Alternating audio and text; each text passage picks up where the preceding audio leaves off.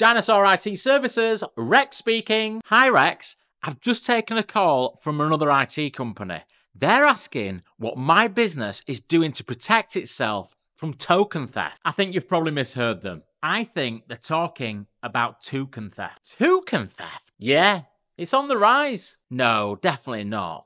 They're saying that when we log into Microsoft 365 using our username, password, and MFA, a token is created.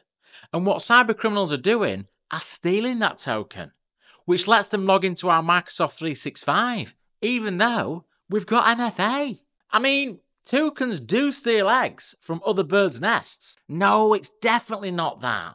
They're saying that there's lots of tools within Microsoft 365 that can help protect us from token theft.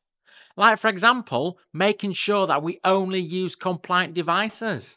Plus, we can create conditional access policies that help protect tokens. Look, I'll let you into a secret. I had my toucan stolen. Lovely bird he was.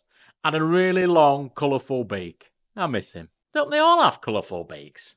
Anyway, I thought toucans lived in South America, in the rainforests. Have you not seen the weather in Yorkshire in February? Maybe, just maybe, your existing IT company isn't up to date with the latest cyber threats.